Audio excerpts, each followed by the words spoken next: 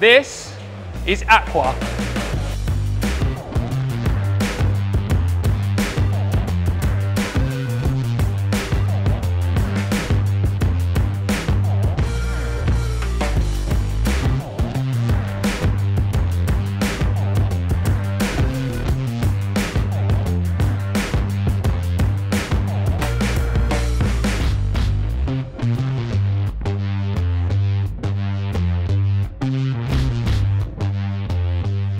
So many of you will be familiar with Tropical Marine Centre or TMC, and they've got one of the biggest, most impressive stands here at Aquah.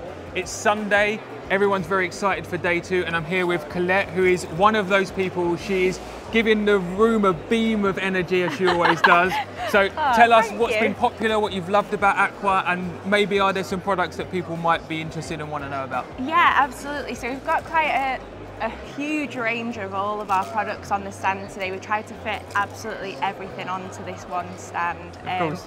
And the main thing that we've been focusing on at the moment is our newest Aqua Ray. So that's above most of our tanks that we've got on the stand. And you've got a lot of tanks on display on the stand. We've got loads of tanks on see. display, which is great, because a lot of people won't have necessarily seen them in the shops if you've not got the room to show. Of course. So it's good to see them, and with the brand new lighting on. Great. Should we go and see them? Yeah, let's walk go around. Yeah. As you can see, beautiful scapes as well, so people can work out exactly what's going to look best once they've got it in their home, hopefully. Yeah, we're showing off our centerpiece ranges inside these tanks, with also our brand new Kamala sand as well, which is sustainably sourced, so it's great for the hobby. So many of you might be familiar when we did our Project Reefer Aquarium, we used this centerpiece for, and now it's covered in kind of corals and it's kind of looks part of the tank. It really does add a beautiful hangover, which I think comes in 4 pieces, something like that. Yeah. So there's none of this really having to think about puttying things together. You literally put it in the tank, scape out of the box. It slots straight into place, so it's really easy, and that's exactly how what we wanted from this design, to make it easy for hobbyists. Amazing. So I noticed there's a lot of hardware on display, which those hardware equipment geeks out there will be pleased to know. New skimmers and a new, a light reactor, is this new? Yeah, so this is our brand new Reef Bio Grow 2.0. So these are to grow your Cheeto inside with the light inside that. And then these also are quite a cool concept. So these are our Reef Bio Reacts 2.0. And the way that we've made them is so that they will easily fit in most sump compartments. Yeah, very small. On the reactor, so. Great, so you can put any kind of like biopearls in there, yeah. Other kinds of media maybe if it needs to spin. Super easy also to stock in with just a little bit of a rubber seal at the top. Brilliant. Out easy enough as Brilliant. well. Obviously the Vecton UVs that people will be aware of. These little, if you ever haven't seen any of these, probably one of the smallest power heads on the market, 1,000 litre per hour, tiny, you know, like just a bit bigger than a 50 pence piece, as you can see. We've got some of those in our nano tanks at the office, so if you need a small tank, that's great.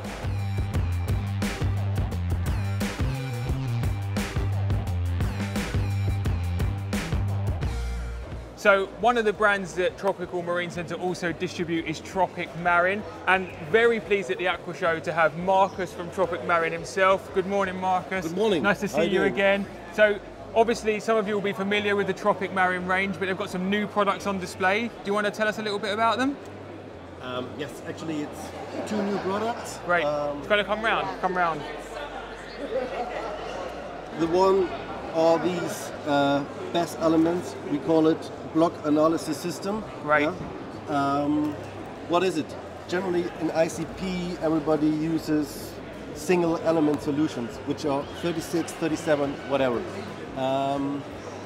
Over the last 5 years we figured out that elements behave similar in groups. So there's one group of heavy metals which depend on the colors of the coral. There are another group which is responsible for the skeleton of the corals, right, and so on.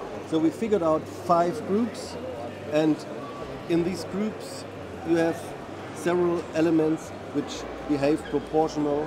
So if one element goes down, the other ones go So these elements have to be in tandem to be able to be available to the corals, basically. Yes, exactly. Right. And the other point is in ICP, we know ICP very well. Tropic Marin is doing ICP, I think, since 10 years or something like this. But we didn't come up with our own test until we have something new. Right. Yeah. So I think in each group is one element which we call the guiding elements, where you can be very sure that you measure this in ICP very good. Right, you know, but this is not for all elements. Yeah, of course. It's maybe 13, 15, 16 elements which are really, really good to measure.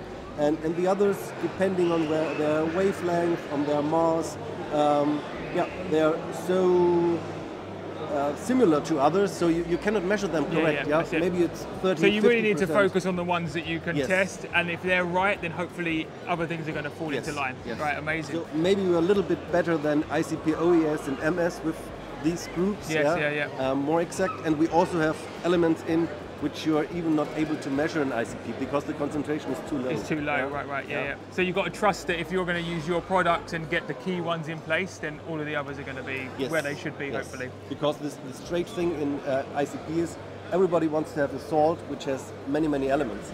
And Tropic Marin is known for its salt because it has more than 60 elements. Yeah, of course. And a lot of you will be using Pro Reef. It's one of our best-selling salts. But maybe something's needs to be replenished more than others. And then you can really dig into these kind of individual elements. That's it. Because the more elements we have in the salt, the worse are the values in ICP. So, yeah, of course. So our salt is not the best for ICP. But with this system, I think we can go one step further in ICP and dosing elements in the tank. So obviously, a lot of people, one of our best-selling products, I'll just grab it here, is Aqua Reef. We sell an awful lot of Aqua Reef. There's some Alimifos. There's lots of control methods for things like cyanobacteria. I want to ask you a question. One product that you think everybody should use, is there one that you should have in your arsenal? Is there one that you think is your favorite thing? You already have Is this based on how good it is or how many you sell though? It is really good. It is really good. It is really good. But the new one, I think, is really the phosphate. Where people have to learn why dosing phosphate. Yes, and that seems crazy to some people, right? I think yes, they understand. I mean, 1 in 5 conversations was I've got high nutrients, I've got high nitrates, I've got high phosphates. And actually sometimes it can be the other way around. You need the phosphate, but you need it as a particulate phosphate. That's the thing. If it sticks to your ground, in the stones, wherever, you don't need it. It's growing bacteria, growing cyanobacteria. But if you have a look in the natural reef, the fish pee, the fish, whatever they do. But the fish waste. The excrements are good for the corals, and this is mainly particulate phosphate. So maybe we shouldn't have named it phosphate. Maybe we should.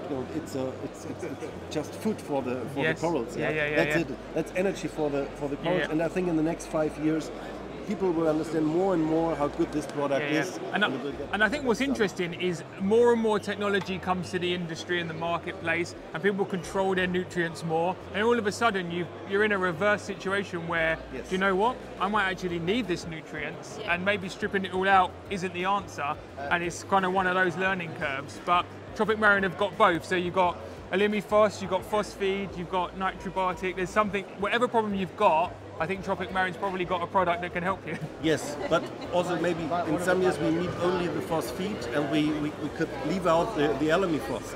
Isn't that the holy grail? Would be. I appreciate it. Thanks for your time. Thank you very much. Enjoy the rest of the show. Thank you. Thank you.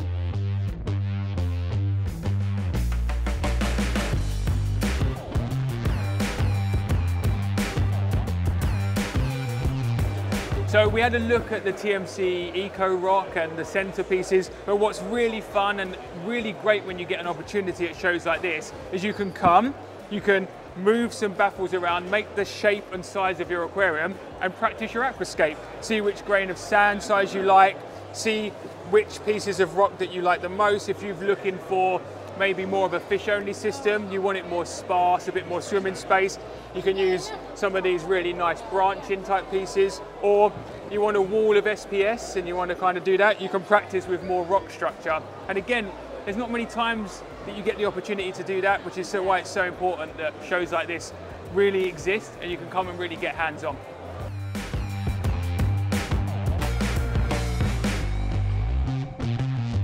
Something that's been really popular here, and I'll be honest with you, it's the one thing that's grabbed my attention, and I think that I might be indulging in myself is the Chrysal tanks from TMC. Now, we've kind of seen them before, jellyfish tanks, they kind of come and go out of fashion, but when the tank looks this good, and moon jellyfish are going to be available from Tropical Marine Centre, also one of the UK's biggest marine fish wholesalers.